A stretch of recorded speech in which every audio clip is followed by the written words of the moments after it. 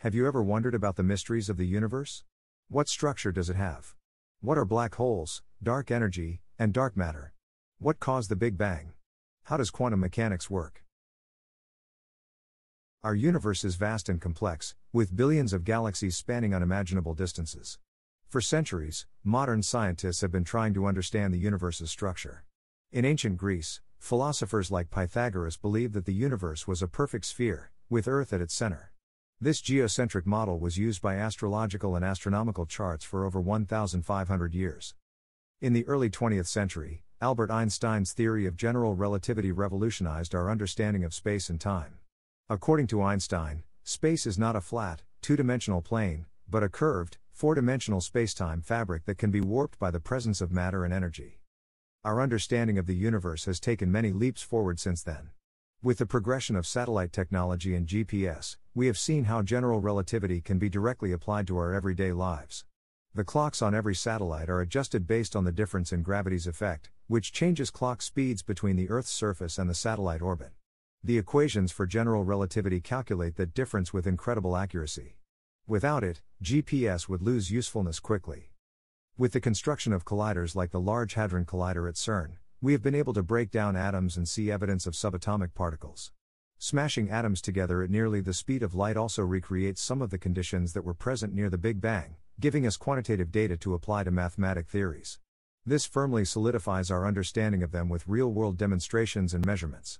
The particles of the Standard Model have been measured in these conditions. The Higgs particle was recently discovered, the last particle needed to be detected to complete the Standard Model. From theoretical physics came the theories of strings, loops, and superstrings. According to these theories, our universe emerged from higher dimensional space, with the extra dimensions being compactified and hidden from view. While it is still an open question, recent research suggests that the universe may have a peculiar shape. The idea of a multiply connected universe, like a torus, has been proposed before. Recent measurements of the cosmic microwave background radiation support the idea of a multiply connected universe, which show that the universe may not only be expanding, but also rotating. The cosmic microwave background radiation is a photograph of the universe at around 380,000 years old, and it is nearly perfectly uniform with a factor of 1 variation in 100,000 data points. Thanks to the CMB, we can more accurately calculate the properties of the third-dimension universe, as early as 10 to the minus 43 seconds after the Big Bang. That's a decimal followed by 43 zeros, a tiny fraction of a second. Anything before that approaches infinity and the calculations break. The possibility of another type of multiply connected universe, a set of nested spheres, has gained traction in recent years. Imagine a set of nested spheres, with each layer representing a higher dimension. The surface of the innermost sphere represents our 3D universe, where we live and all normal matter resides. The shape of our universe may be a three-dimensional analog of the surface of a four-dimensional sphere, known as a hypersphere. The surface of this sphere is flat and infinite, and matches the homogeneity and isotropy that we witness in our universe. The middle sphere represents a higher dimension, where the laws of physics are different. This dimension is governed by quantum physics, which is very different from the classical physics that we observe in our third dimension. Finally, the outer sphere represents the highest dimension, where space and time and the laws of physics are different again. Each sphere is expanding into the infinite spacetime dimension above it. To help visualize the higher dimensions, a cube is often used. Start with the 0th dimension with a point. Draw a line to bring it into the first dimension. Draw a square for the second, and then a cube for the third. Where do you go from here though? How do you add the 4th dimension to the drawing? Some believe it would look something like the tesseract, an image that expands the cube into the 4th dimension by expanding each of the cube lines out. Trying to add yet another dimension gets complex and nearly impossible to visualize. Instead of using a square and cube, we can use a circle and sphere. Start with a line, the radius, expand it to a circle, then add depth to make it a sphere. The radius line starts in the center and reaches the edge of the first sphere, the third dimension. As we travel through the 4th dimension of time, we experience time in a straight line. And, in geometry, the 4th dimension is a cut section of the first three, making it a straight line on a graph. So, it stands to reason that the 4th dimension can be represented with a line, by extending the line beyond the third dimension. For our model, we are going to continue the radius line straight beyond the circumference. This line represents the 4th dimension. The 5th and 6th dimension are copies of the 2nd and 3rd, a circle, and another sphere. The seventh dimension is another space-time dimension that the second sphere is expanding into. Repeat the steps again to complete the 10-dimensional model. The ninth dimension is the outer sphere, and the 10th dimension is the space-time dimension that it is expanding into. When visualizing the levels of dimensions, we start in the center and work our way out with the 0th dimension in the center and the 10th dimension around the 9th dimension sphere. When visualizing the analog levels of matter, we start with the outer shell. The outer sphere represents the atomic level. At this level, matter is made up of atoms that are bound together by electromagnetic forces. These forces are responsible for the formation of molecules, which are the building blocks of all the third dimension matter around us. Moving inward, we come to the middle sphere, which represents the quantum level. At this level, particles don't behave like ordinary objects. They can exist in multiple places at once, and their properties are uncertain until measured. Quantum mechanics is the branch of physics that describes the strange behavior of these subatomic particles. Finally, at the innermost level, we have the vibrating strings level. According to string theory, the fundamental building blocks of the universe are not particles, but tiny, one-dimensional strings that vibrate at different frequencies. These vibrations give rise to all the particles and forces in the universe.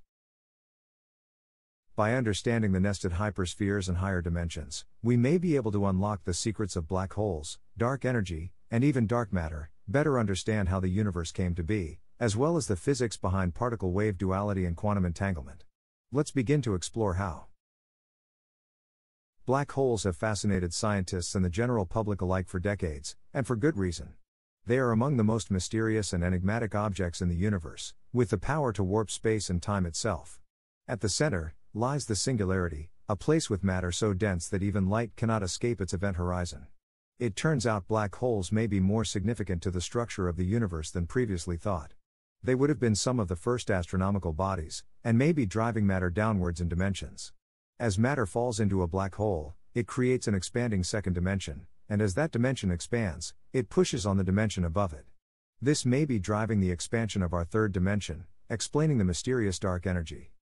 In a recent study in the astrophysical journal Letters, scientists used computer simulations to model the behavior of black holes and their influence on the universe. They found that the expansion of another dimension driven by black holes could indeed drive the expansion of the third dimension. In the study, they showed with 99.98% certainty that the two phenomena are connected. Dark energy makes up nearly 70% of all the matter and energy of our universe.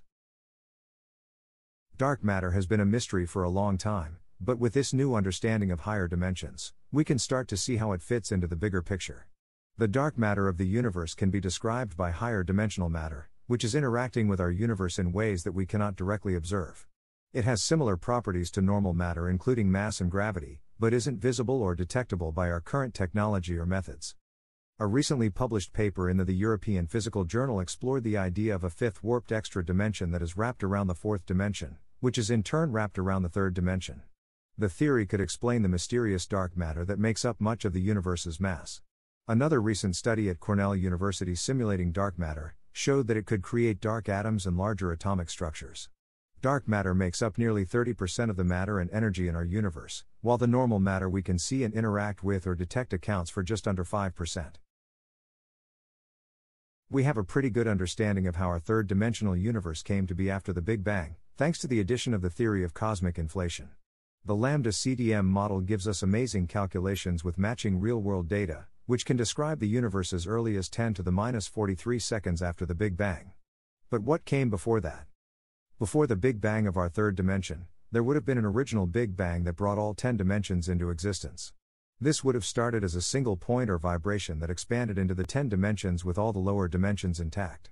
According to string theory, our universe emerged from higher dimensional space, with the extra dimensions being compactified and hidden from view. The particles or strings in the 10th dimension vibrated exactly the right way to generate our matter and energy-dominated third dimension.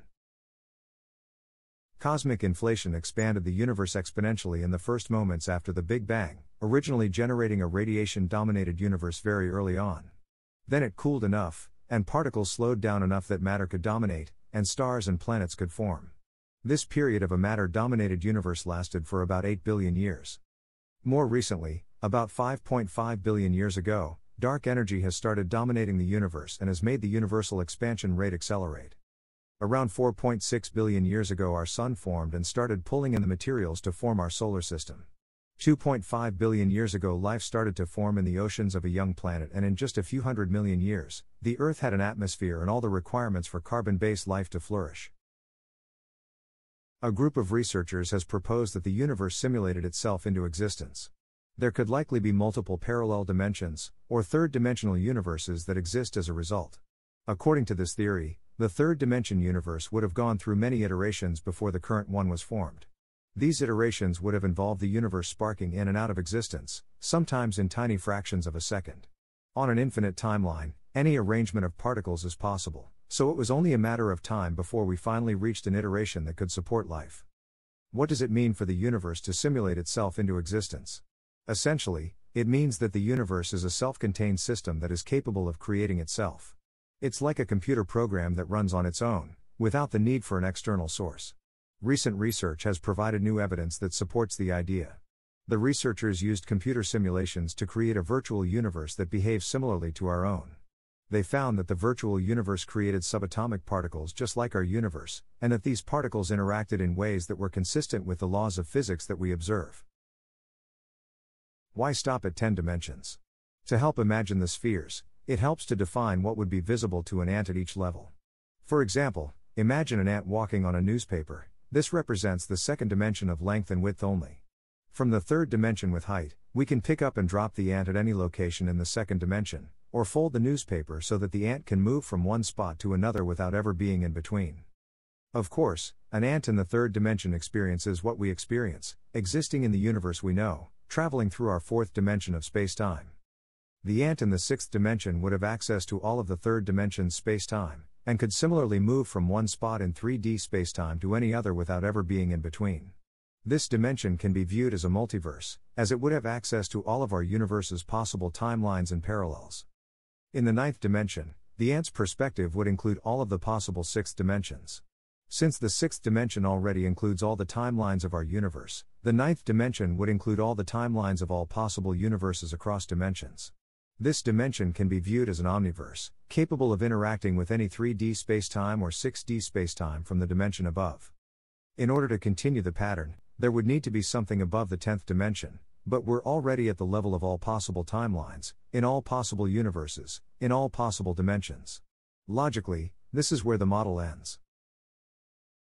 The analog of the model is in reverse order. The outer sphere is the atomic level, the level below that is the quantum particles, and the lowest level is vibrating strings.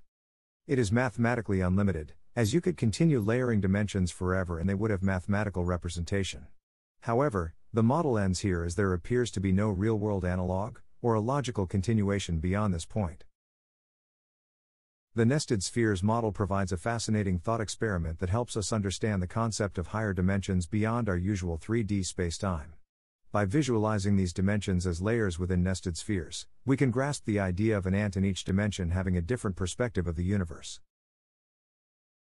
How can our universe have higher dimensions? There doesn't seem to be anything other than forward-back, left-right, up-down, and time. It seems likely that size in the third dimension loses meaning at a certain level, and that quantum particles are below that threshold.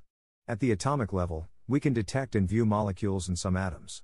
But beyond that, quantum particles appear to be quantized to single points in space, smaller than we're able to observe with the most powerful microscopes, as even light waves are too big and pass right through them. We have yet to actually observe an electron, even though we know they exist. At the most fundamental level, vibrating strings in the 10th dimension make up all the quantum particles in the 6th dimension, which make up all the matter and energy in the universe. The quantum 6th dimension may simply be a subdivision of third-dimensional space, where size becomes meaningless at the scale of its particles. It would stand to reason that the 9th dimension is a further subdivision of space beyond what the 6th dimension particles can scale. The 9th dimension divisions would be a Planck-scale spacetime grid, the smallest known physical scale to be mathematically meaningful.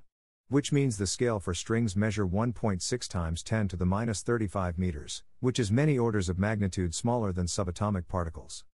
In this way, the framework of the 9th dimension becomes the base of the others, containing the smallest scale of space-time and particles that are physically possible.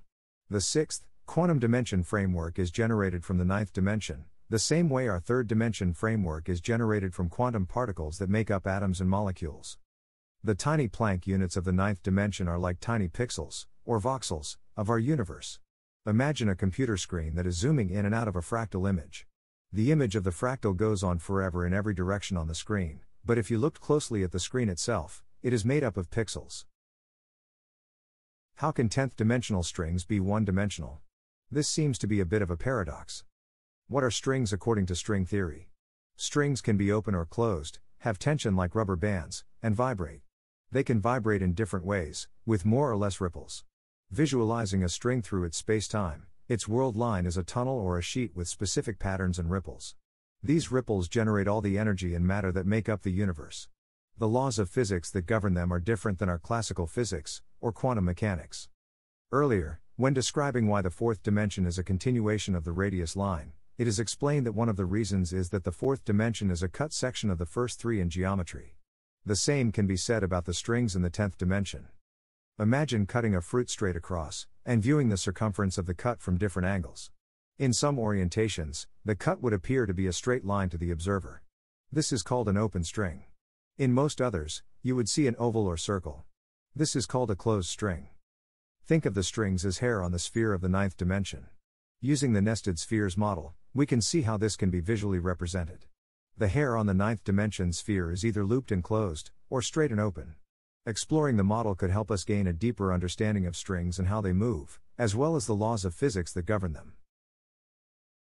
We can deduce the behavior of quantum particles like electrons and photons because we can see their effects on our spacetime. In the dual-slit experiment, photons and electrons act the same when sent one at a time. The single particle interferes with itself as if it were also in all other probable locations simultaneously. This creates a wave-like behavior. Until it is captured, or observed, the particle location is a cloud of probability. Once it has been observed or measured, its probability wave changes, its behavior changes, and we can measure its properties where it lands.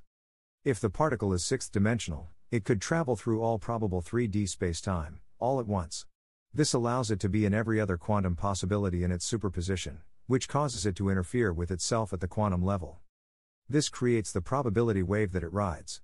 The particle precipitates from the wave in a primary position, which is randomly determined by the probability along the entire path. This gives it a single determined path, or primary superposition in the wave. If the probability wave changes, the primary superposition changes according to the new probability. Their path can be calculated, after they land or by measuring it, to be a straight line through the fabric of spacetime from their source. Sometimes they warp through the gravity of massive objects, sometimes they diffuse like a wave, sometimes they bounce off surfaces and scatter. The behavior duality can be explained by the higher dimensions. Quantum particles can become entangled with each other, meaning that the measurement of one determines the measurement of the other. These particles can be at distances that take light time to travel, and yet their measurements happen instantaneously. How do particles that are entangled communicate to each other faster than light? If the quantum particles are governed by the laws of the sixth dimension, they would have access to all 3D spacetime, with the ability to move from one spacetime to another without ever being in between. If their connection is in the sixth dimension, the distance between them in 3D spacetime is irrelevant. By considering the possibility that quantum particles are governed by the laws of the sixth dimension, we gain insight into how their behavior and entanglement can transcend the constraints of 3D spacetime. When we talk about infinity, we often think of something that has no end or no boundaries. In the 10-dimension nested spheres model, each sphere is bounded by infinite spacetime. This means that while the spheres themselves are finite, the spacetime in which they exist is infinite and expanding. Think of the universe like a balloon. The surface of the balloon represents all of the matter and energy in the universe. As you blow air into the balloon, the surface gets bigger. The concept of the universe being infinite means that it has no end or edge, it goes on forever like the balloon surface or a globe of the Earth. At the same time, the universe is expanding, which means that the distance between galaxies is getting larger and larger. Even as the surface of the spheres expand, so does the infinite spacetime around them. We experience the surface of the third-dimensional sphere as an infinite flat plane, which is analogous to how we perceive flatness on Earth's surface, where Euclidean geometry works. Except instead of the 3D sphere surface of Earth, it's a 4D hypersphere surface. Even at its astronomically massive scales, the universe relative to infinity is incredibly close to nothing. Relative to the infinity of the 10th dimension, the entire model of spheres could fit into a single point, or singularity. The same could be said about each infinite spacetime dimension and the sphere below it. Another way to view a singularity is as a black hole, which would indicate that it is possible that each sphere is inside a black hole of a higher dimension. So, in a very real way, infinity is built into the very fabric of the universe. Each level of reality is nested within the next, and each level is bounded by infinite spacetime. This hypothesis is experimentally verifiable. In fact, evidence for compactified higher dimensions has already been discovered and verified thousands of times. Particles at a small size act differently than particles at a large size. The dual-slit experiment and similar particle experiments confirm this. Larger molecules move predictably, according to the laws of classical physics and general relativity. Smaller particles like electrons and photons move in a probability wave, and only present as particles when measured, or entangled with the third dimension. They move according to the underlying laws of quantum mechanics. The scale range between the size of molecules and the size of quantum particles like quarks and electrons is several orders of magnitude. But there is a certain point where these behaviors change. If we were to measure the size at which the behavior naturally changes in normal matter, that is the physical barrier between the third and sixth dimension. The barrier between the sixth and the ninth dimension would be several orders of magnitude smaller than that, at the Planck scale. Unfortunately, it's unlikely that we'll be able to see anything that's small for a long time, as the collider size needed to see just the quantum scale would be larger than the orbit of Pluto.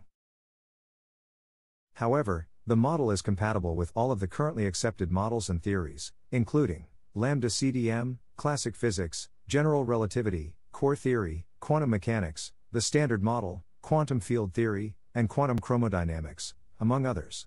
M-theory, string and superstring theories, and loop quantum gravity also complement the hypothesis. This makes it both plausible and experimentally verifiable. The nested spheres model is an incredible tool to help visualize how these particles could be interacting with each other.